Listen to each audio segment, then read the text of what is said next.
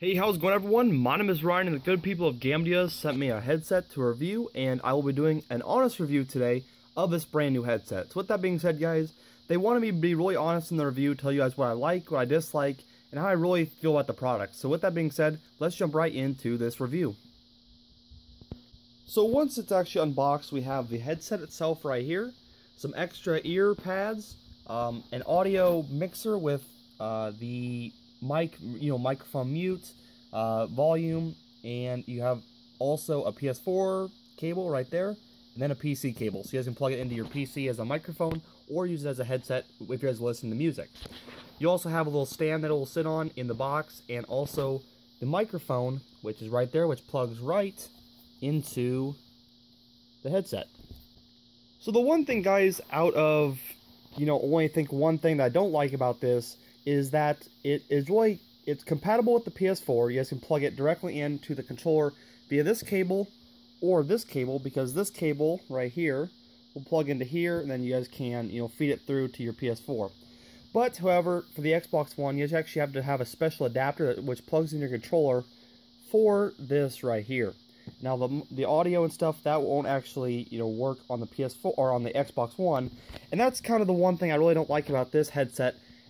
Just this headset. The other headsets they make are Xbox One and PS4 compatible. No, extra stuff required. But as I am an Xbox player for the majority, it really is just kind of a little bit of a setback having to buy an adapter to play the Xbox One with this headset. But with that being said, there's a lot of things I actually do like very much about this headset, and really would recommend it to anyone who is looking to buy one. The first thing, guys, is it's really not wireless, but it's not wired. You don't need batteries for it to keep it, charged and working. And you also don't need a wire to plug it in constantly to a power source. I know I had some Turtle Beaches I paid $80 for, and they were constantly wired, had to be plugged into my computer, and it was just always a pain in the ass to have to walk around 18 foot of wire. They give you about, I would say, 6 foot of wire total, so it's not too much. You guys can always ravel it back up and use like a little rubber band or a wire tie to keep it out of the way.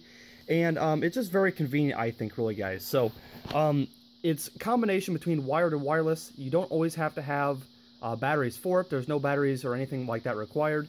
And the only thing you need to do is just simply plug in the audio aux cable right there, and you're good to go. So it's kind of the best of both worlds. Now, the next best thing, guys, is this right here. This thing, it keeps your head from like hurting after playing a game for like an hour, because this hard plastic, and I know some of the other headsets with the hard plastic, they just really kind of hurt your head and your ears after you guys play for a while. This right here is like a cushion. It's a pad for your head, and this hard plastic will never actually touch you. So that is another cool thing about this controller, or this headset. Another thing, guys, is it weighs like 4 ounces. I mean, it looks really bulky in the video, but it honestly is one of the lightest headsets I've ever, used.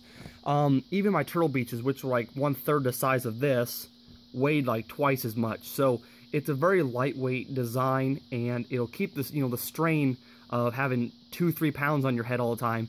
You guys won't have that problem, and they're very, very comfortable as well. Guys, the best thing about these is the audio quality for the money. These, I think, are $80 originally, and these actually, I think, sound better than $300 pair of Astros. And yes, guys, I have used $300 pair of Astros, and while they are nice with the mixer and all that stuff, for what you guys are paying for this is a very, very good substitute for, spending $300 on a pair of Astros or Turtle Beaches, just stuff like that, guys.